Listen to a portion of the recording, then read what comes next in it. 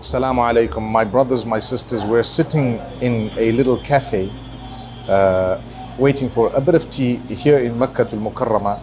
We've done our Umrah, mashallah. It was very busy for February, and that is a sign of the blessing of Allah subhanahu wa ta'ala, because normally at this time of the year it's not as busy as it has been this year.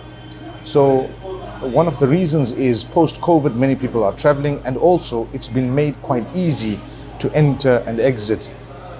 So alhamdulillah, it's really a favor of Allah subhanahu wa ta'ala. In the interim, there are some lovely places to eat and drink as well, although it's not the main aim of our trip and visit, but I think it's important to have a decent place to eat and to relax as well.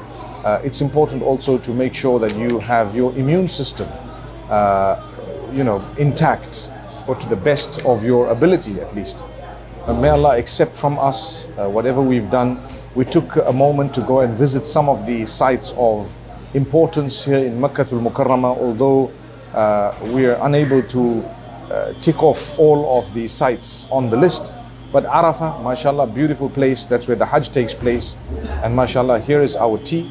We're watching what they're doing here. Mashallah, he's going to light up the little candle there. And there's quite a bit of, there's a fancy cup of tea there by the will of Allah subhanahu wa ta'ala. I think they come in with some bakhur here as well. We ordered a bit of Karak, and we like a cup of Karak now and again, alhamdulillah. Here goes the bakhur. If you can have a peep at that, mashallah. What a beautiful ambience they've created. Jazakallah khair, ya habibi. Hada khalas, jazaka shukran. Well, here goes, mashallah.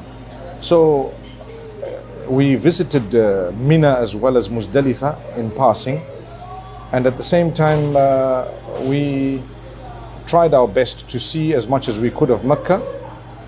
And here goes, now we're spoiling ourselves to a cup of beautiful Karak. It may not be as good as the one I have at home, but mashallah, it's still good enough. Home away from home, mashallah. Trust me, the scent of this bakhur is amazing. So usually what is done with the bakhur, if I can just give my friends a little bit of this Karak before we show you the bakhur.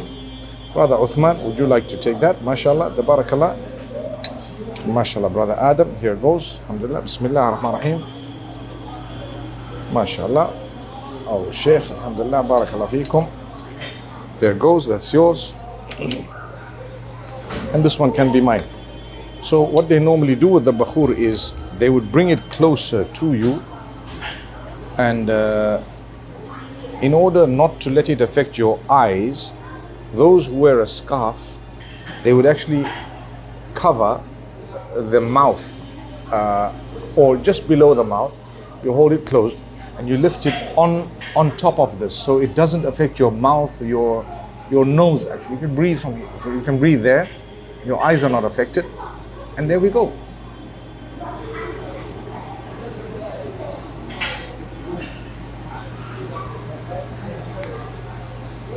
So what happened there is it goes into the beard and into the clothing that you've worn, and it will actually remain to the following day.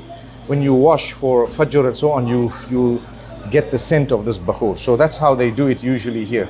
Sometimes if you don't have something to cover your face, as I said, you leave your nose out and your eyes out, then they would just perhaps bring it towards their faces. If you have a beard, mashallah, it will retain the scent. If you don't have a beard, well, you lose out.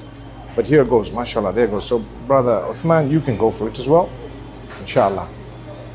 And there's the tea made in Mecca, mashallah, tabarakallah, bismillah ar-Rahman ar-Rahim. Alhamdulillah, amazing. Not as good as the Pakistani tea, but trust me, it's decent. May Allah bless you guys. Assalamu alaikum wa rahmatullahi wa barakatuh.